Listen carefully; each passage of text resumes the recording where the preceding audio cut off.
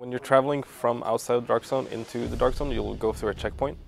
And inside that checkpoint, you will have a vendor where you then can spend the Dark Zone currency you collect inside the Dark Zone on better gear, better weapons, and mods for your weapons.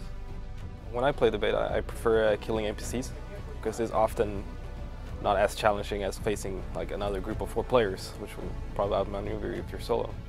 So killing NPCs is an easier and faster way to get currency to be able to then take out the players.